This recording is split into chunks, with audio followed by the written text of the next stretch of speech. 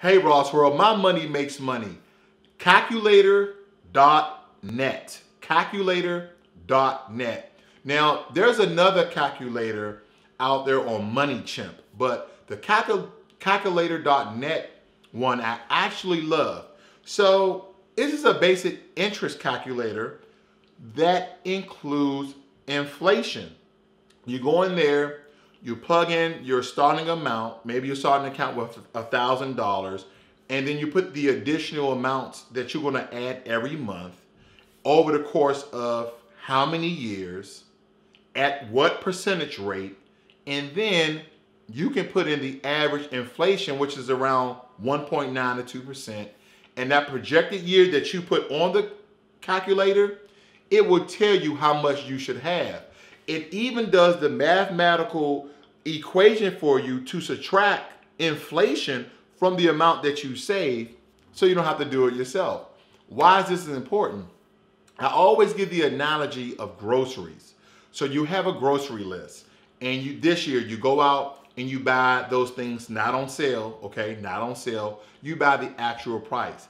The same time next year, the same day, the same exact grocery list, buy those things not on sale and watch, it should be 1.9 to 2.2 or whatever it is, more expensive than it was last year. That has been the average of inflation for the last 50, 60, 70 years.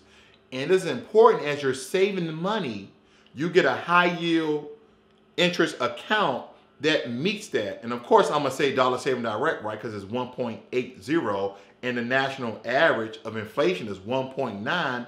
You're almost meeting inflation, you know, at its core there. You're gonna meet it right in the middle. You're gonna break it off, so you're close. Now we're all waiting for Bing.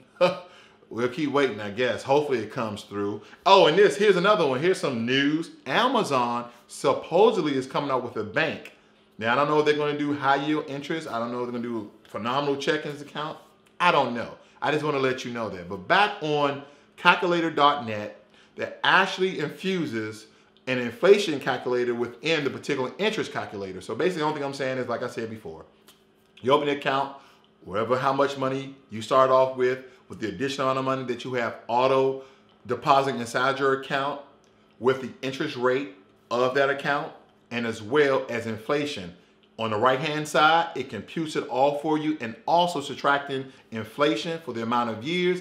They say, hey, at this amount of time, for this many years, after inflation, you will have this amount. Calculator.net.